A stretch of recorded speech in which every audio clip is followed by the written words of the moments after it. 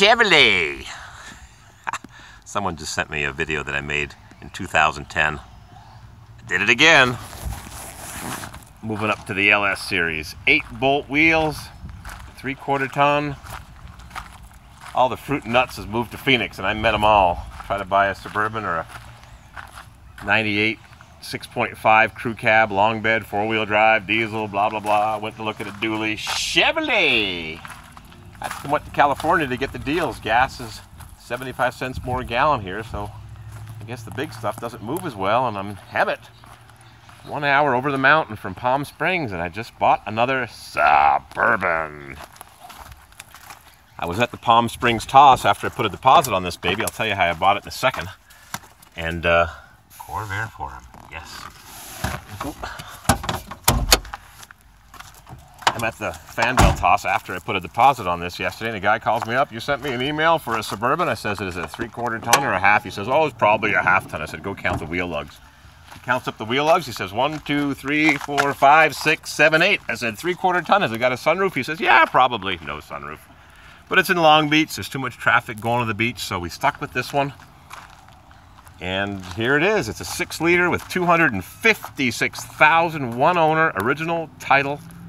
1 owner miles. It's kind of shiny. It's had some repairs and a few scuffs and dents and dings and dongs. And we haven't really driven it, so don't tell anybody. The owner that had it had some hard water deposits from something, and he took a Scotch-Brite and he Scotch-Brighted the paint. And so a little bit of the door had some hard water marks, and he Scotch-Brighted the door. So this may polish out with the right guy. I think he's done. Well, that's hard water.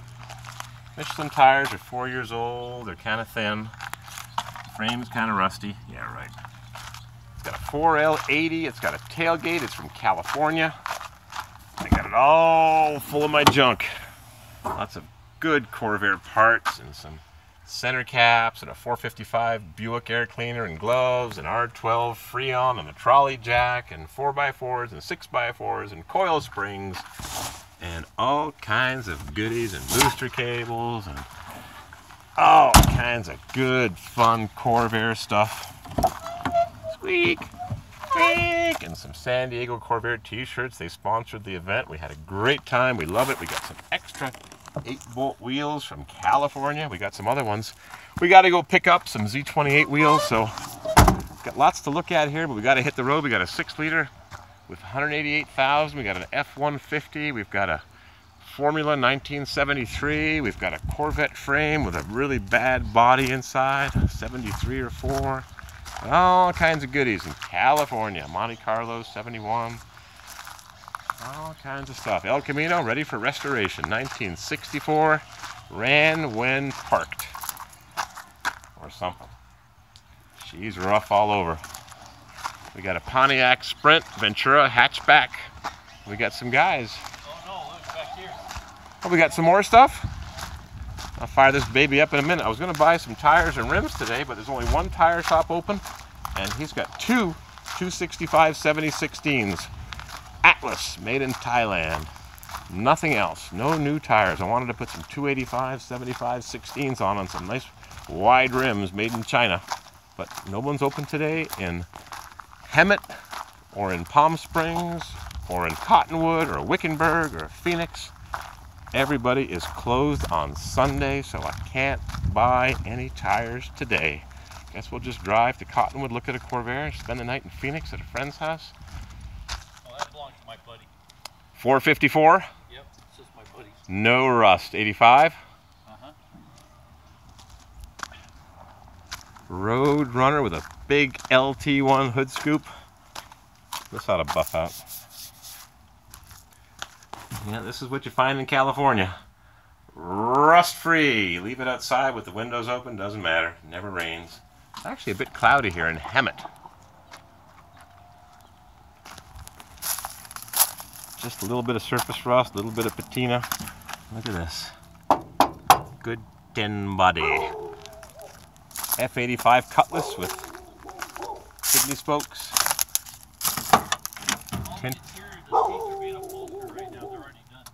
This has got deluxe seatbelts. Look at that. Look Look how nice those are. Deluxe seat belts. Love it. Only in the front, 1965. It's funny, it's got full tinted glass, but no air conditioning. Got a 2-speed jetaway, push button radio, full tinted glass, and deluxe seat belts. How do you like that? Why would they do that? Got a C10 short box. Got a bit of junk here. Oh yeah, extra hatchback body. And a Monte Carlo with a little bit of rust. Not much. Doesn't rain much here in Southern California. Monte Carlo. There's your staple shifter. This one's been around the block. When I was a kid, my friend's father had one of these. We went for a few drives and my feet froze in the back seat. Then he bought a 76 Monte Carlo, or 75, black with red swivel buckets. We drove it to North Carolina and blew the transmission in Fayetteville. Turbo 350, burned up with 40,000 miles. Had it rebuilt, blew up again with 75,000 miles. He said to me, we were driving to North Carolina, he says, it's slipping, I'm going fast. The engine's going faster and faster, and the car's going slower and slower. Yep. Oh, look at this. When did you ever see that? The bushing is in place. How do you like that? You can use a PEX bushing as well. Oh, power windows, power locks, tilt, cruise, no clock, gauges, AM, FM, cassette stereo, air conditioning, and lots of cat smells. Whew.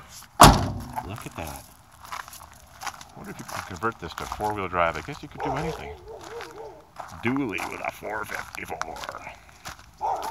And it's not an 87. If it's an 86, it's got a carburetor. Yep, big block. Rat motor, Mark IV. Chevy had their canted valve rat motor, and Chrysler had their street Hemi, 1966. Oh yeah, welcome to the desert. This thing looks really original. It's got the smaller alternator. There was a bigger one, not too rusty. How's the transmission fluid? This thing's been sitting for a while. Well, Turbo Hydromatic 400. This thing looks pretty original, and it's not rusted. I'd like to take one of these and convert it to 4-wheel drive. I've got the parts, just who's got the time? I got enough projects. Oil is full and not too dirty. Remember that 350 I wanted to put in from that 70 Pontiac in the junkyard? And the oil was like coal tar, Mr. Spiked Punk. Chapman alarm systems. Air conditioning, hydro boost, cruise control. Yeah, that belongs to my neighbor's dad just passed away. All that needs is 4-wheel drive and we're good to go. That's all it needs.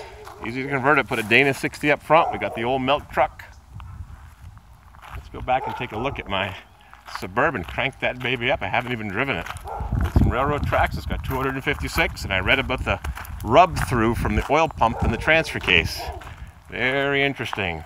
The oil pump jiggles back and forth and it wears through the rear housing of the transfer case.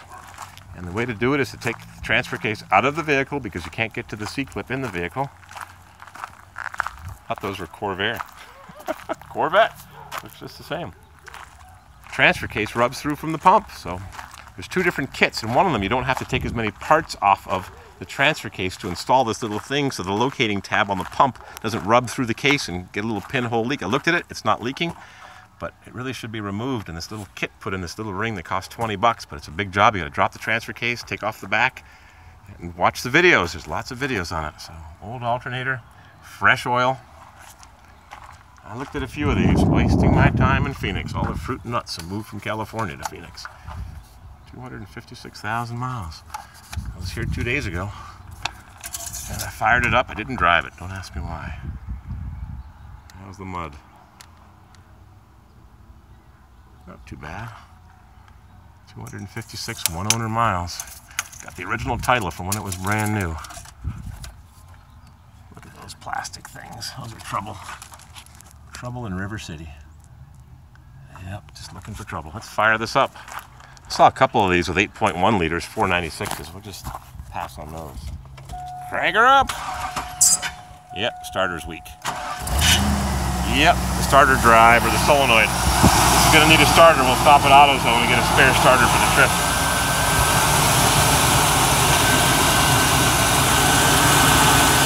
LS motor, truck motor. probably has that PCV issue, the one that I changed for the orifice one on the other one that was still burning oil, the two-wheel drive from Knoxville. So that's it. We'll take you for a spin. We're going to meet the guy that's got some rims for me, and we're here in Hemet, California. And we're heading for the hills. Off we go. From California. All the fruits and nuts. I'm heading to Arizona. That's where I'm going. In Durango, and no, not Durango, in Peyton, Colorado to the junkyard, and then to Fort Payne, Alabama to go pick up a truck and a trailer. That's the plan.